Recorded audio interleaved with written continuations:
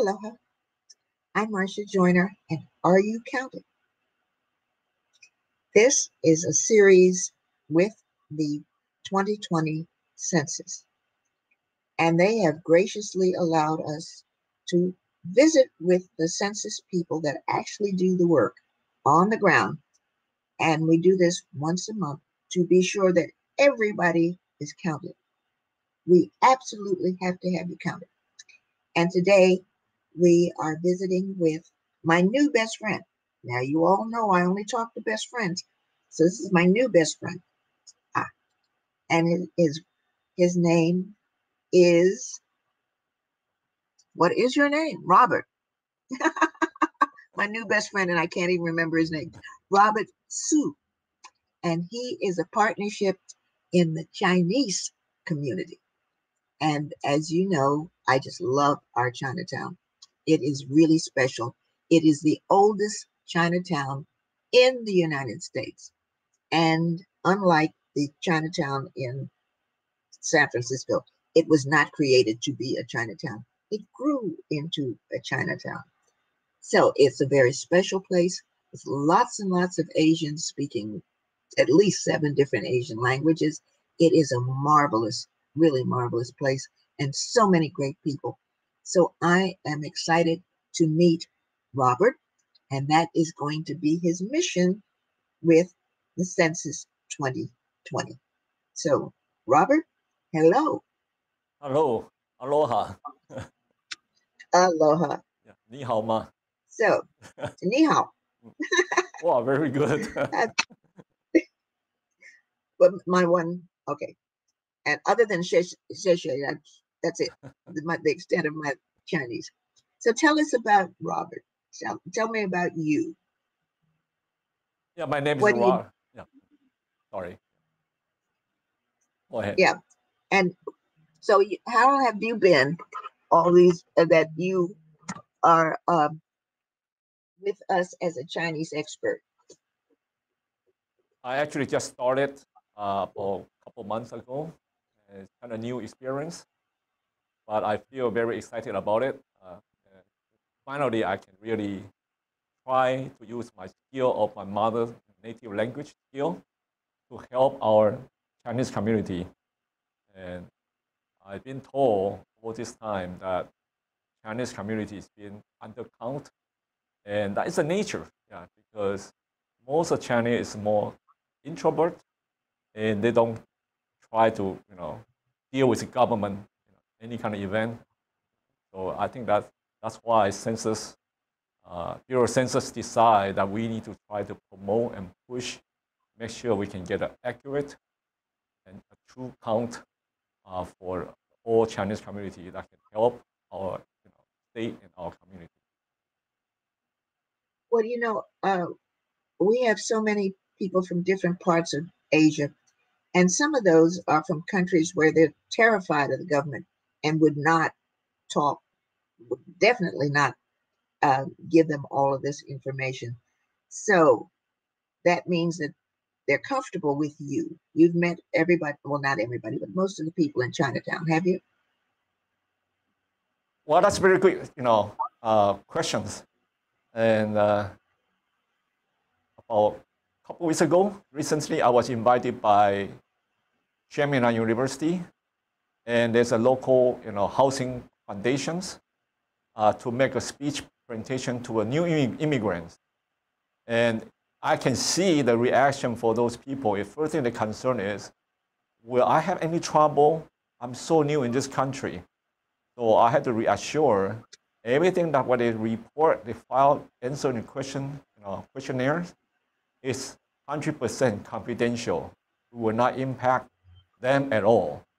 So I mentioned about, even though I work in tax department before, it's very confidential, but it's not as secure as this one, because even FBI, CIA, or immigration office, even a court subpoena cannot retrieve any census data for law enforcement purpose. So I had to reassure that one, and I'm glad that they feel a lot more relief. They say they're gonna spread out the word to their friends, and I think that's very good, milestone for me to get involved with a new immigrant group to release their worry, concern about the census. Well, I am glad to see you, and I'm really delighted with the whole program that the census has done to identify people from different communities to be able to have them, the people in the community, comfortable with your questions, feeling safe that they can answer the questions and that the government is not going to come get them. So I thank you for your service, for what you're doing. I think this is a marvelous program. So Thank you. now, in our Chinatown, we have 7 different Asian languages. How do you navigate 7 different Asian languages? To be honest with you, I've been doing some research. There are about more than 100 different Chinese organizations in Chinatown.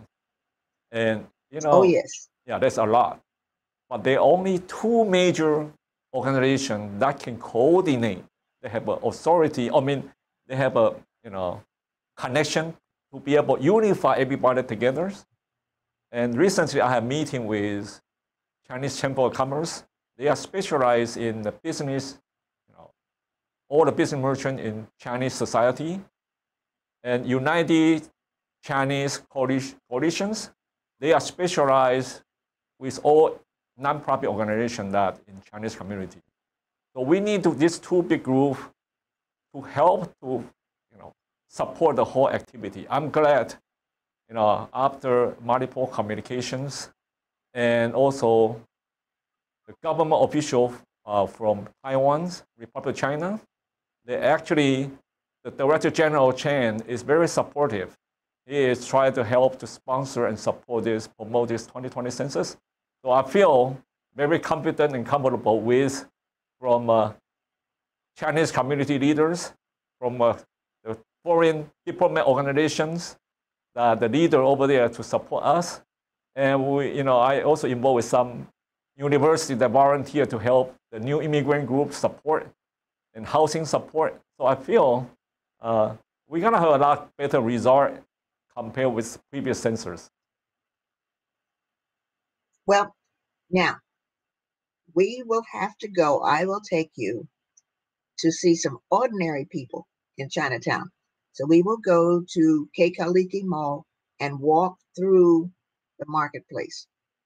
There you will meet great people, but these are ordinary people. These are not, they don't belong to the different societies, but these are some great people. And trust me, you will love it. Just walking through there and see all the people from the different countries that are selling their vegetables. It is just fabulous.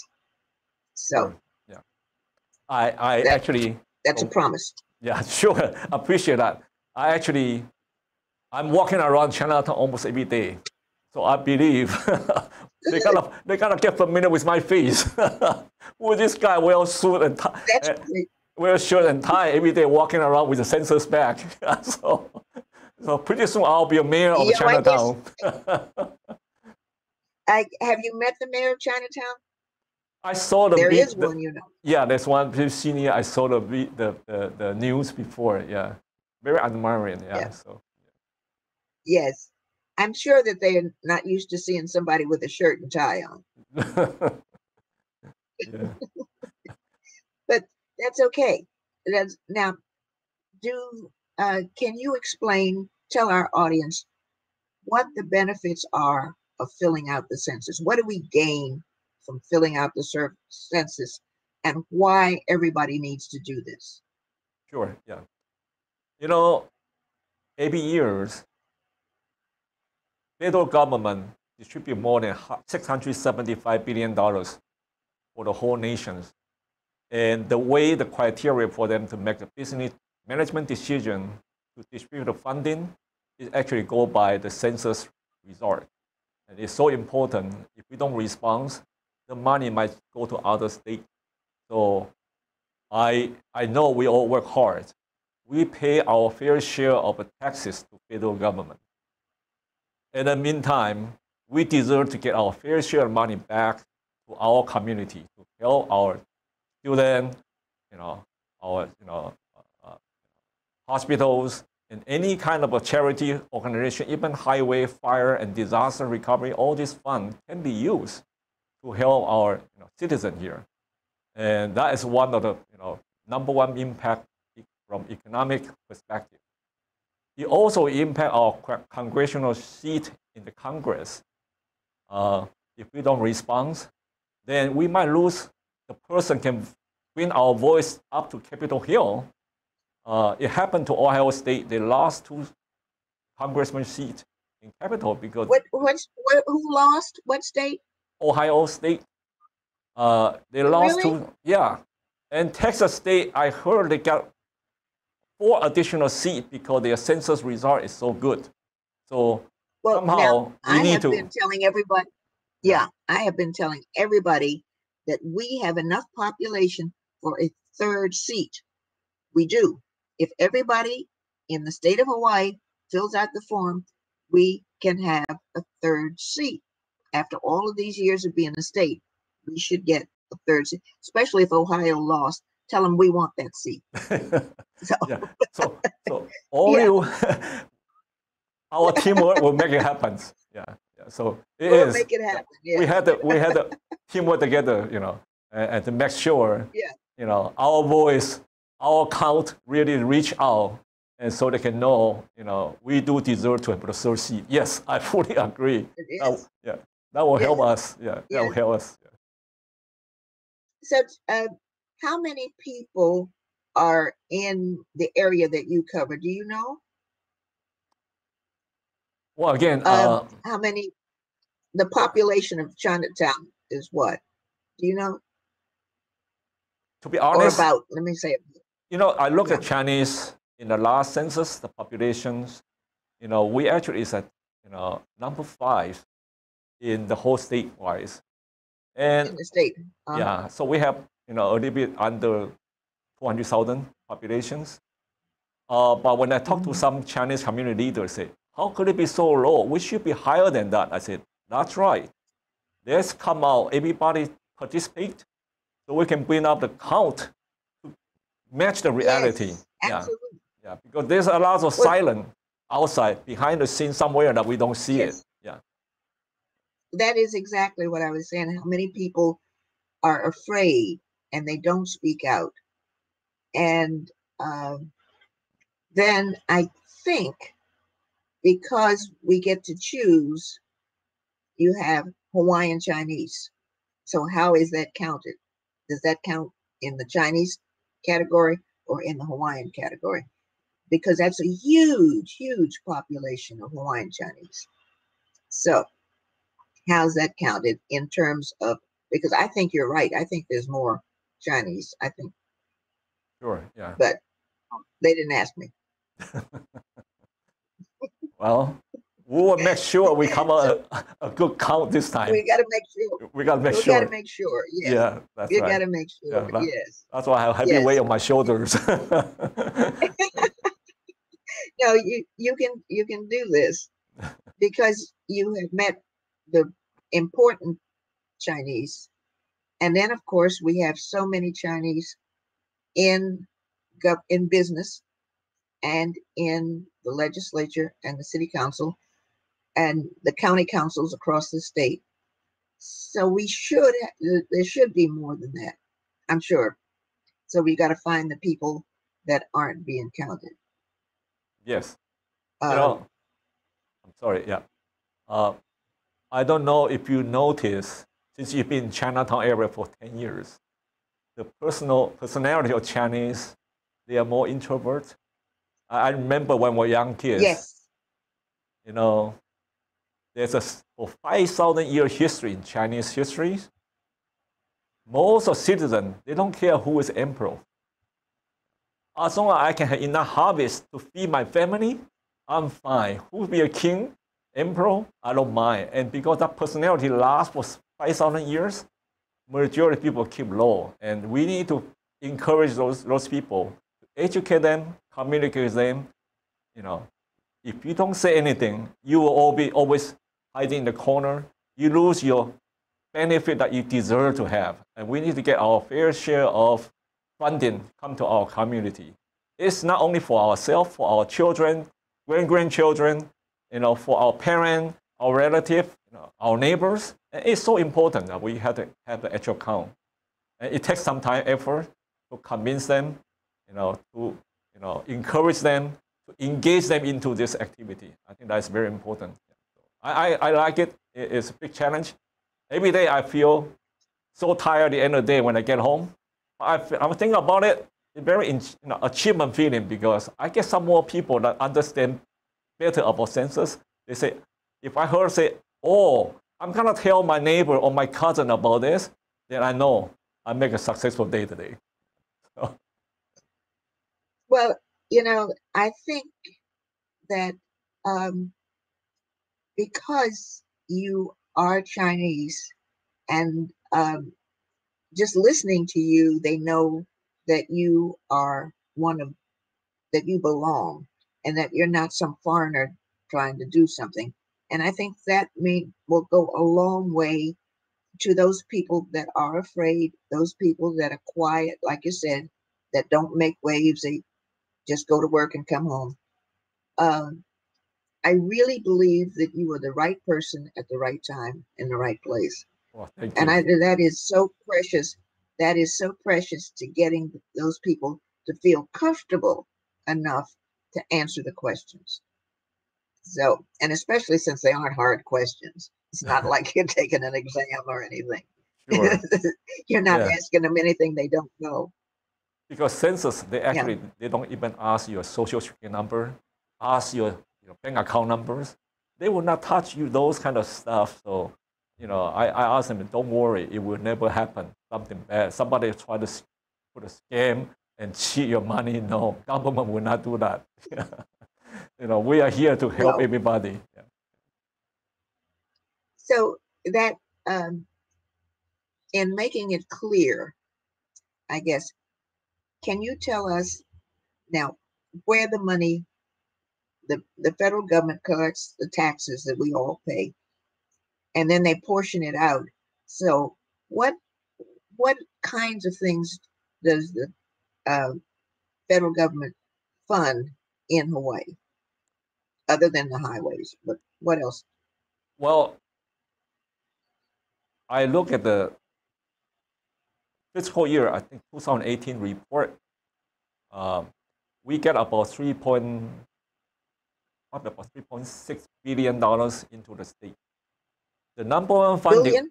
yes, the number one funding was spent for the money. It actually is Medicare, and a Oh, lot of of course. yeah, and then there are some on Medicaid, but school will impact a lot. Yeah, school, not only the the funding for the school facility, the school hot meal, all those, are from a lot of them are from federal funding.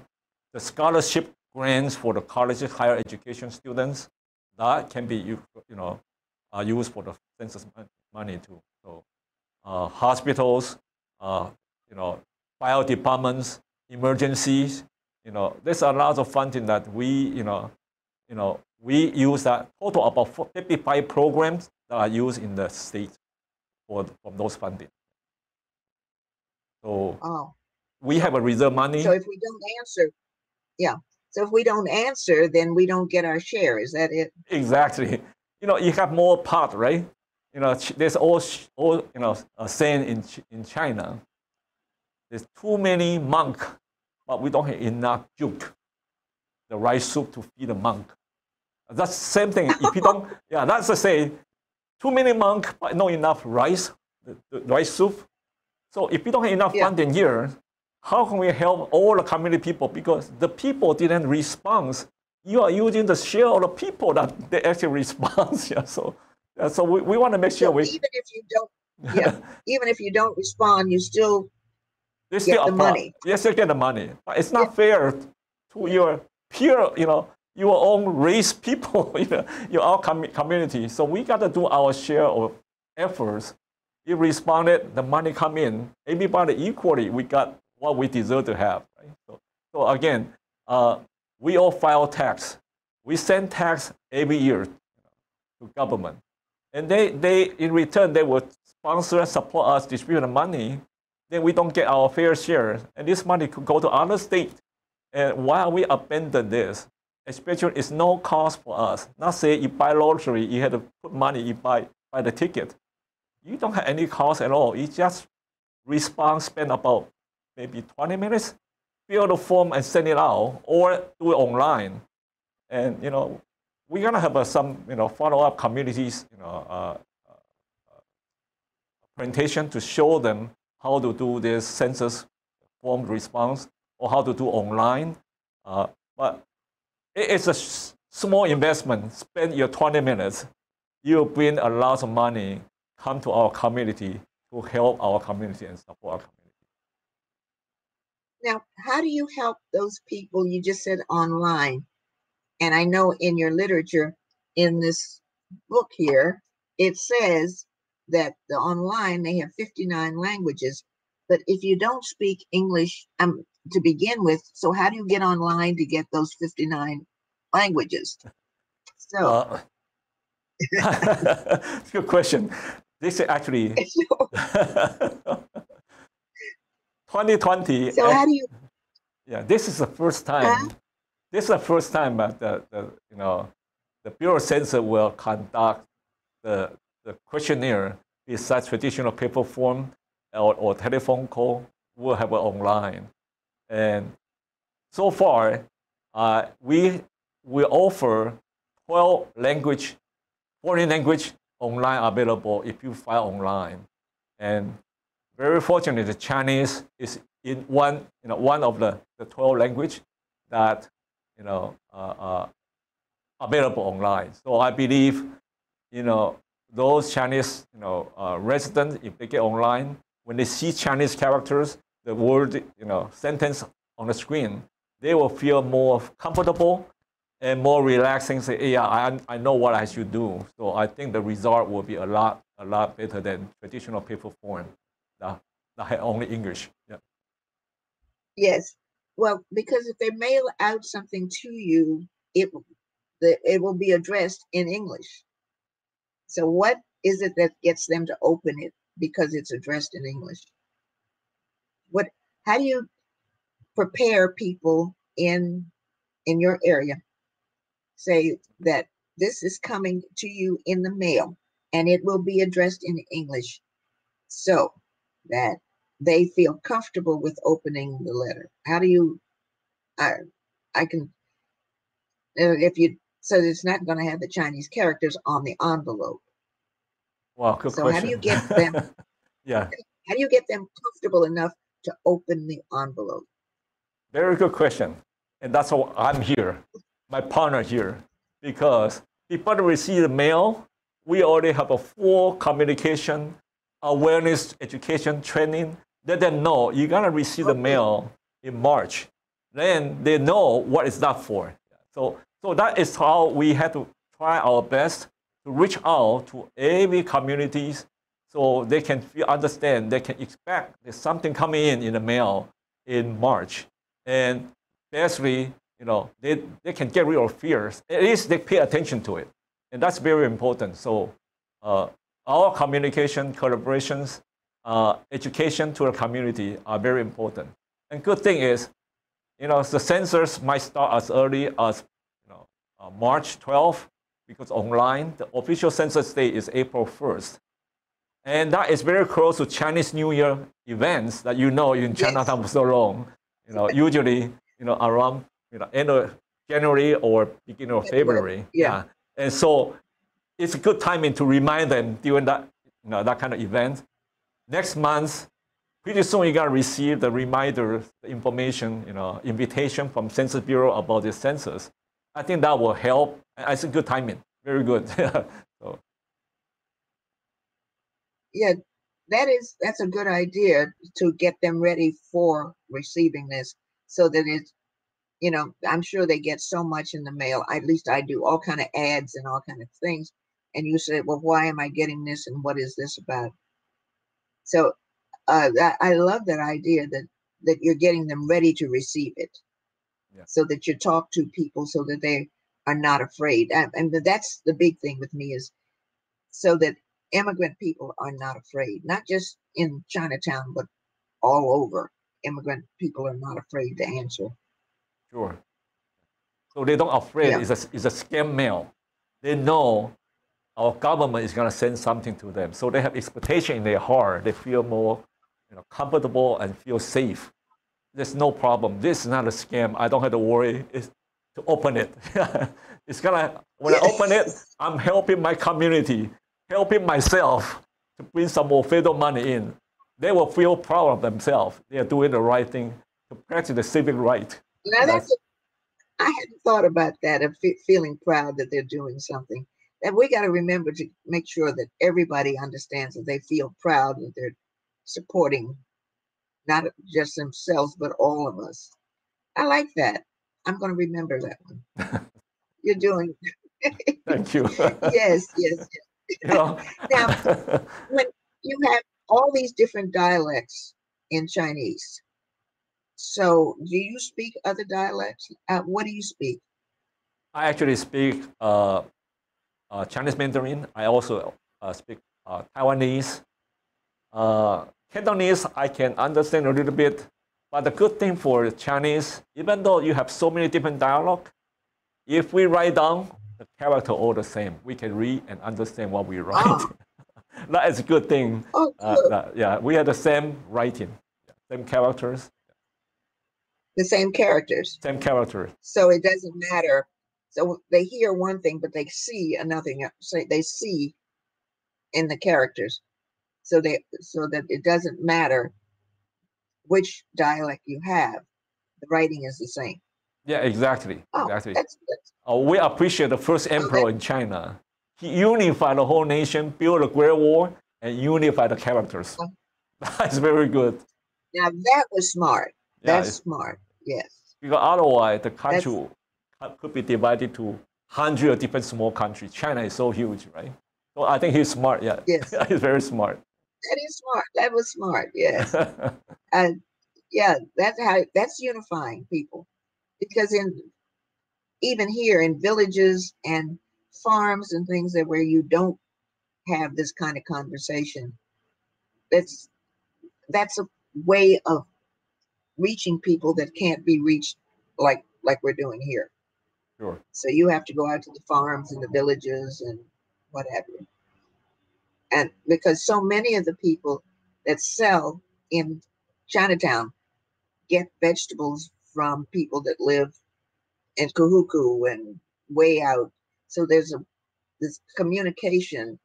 At least there's a way of them seeing, as I guess that's what that they can write and everybody understands. Does everybody write in Chinese calligraphy?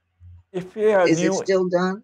Yeah, I think so. Yeah, because I notice a lot of Chinese family, they actually send their children to Chinese school too, and that's one of the area. Yeah, there's a lot of Chinese school in town, and Yes. I actually did some volunteer work for 7 years teaching Chinese school too. So I know a lot of parents send their kids, even though we are in the United States, but they don't want their children forget about the root, forget about the cultures. So they actually send the children to Chinese school. And those children is also one area we can use them, use their communication with the parent. We educate them in school. So school is one of the area we try to reach to. So not only the regular school, we go to Chinese school, try to communicate with them, educate them, so they can go back to talk to their parent or grandparent about census. That's one of the good channels that we can do. And that's a great idea. That is a wonderful way to do that. Well, I am so pleased to have spent this time with you, and we will have to walk through Chinatown. Okay, I'm looking forward to it. Sure, same here. Thank you so much. I thank you, but to our audience, remember, you must do this. We absolutely have to have another member of Congress, and only if you account it can we do this. Only you must be counted. And I thank all of you. And Robert, it's a pleasure spending this time with you. And again, thank you all, and we'll see you next time. Thank you.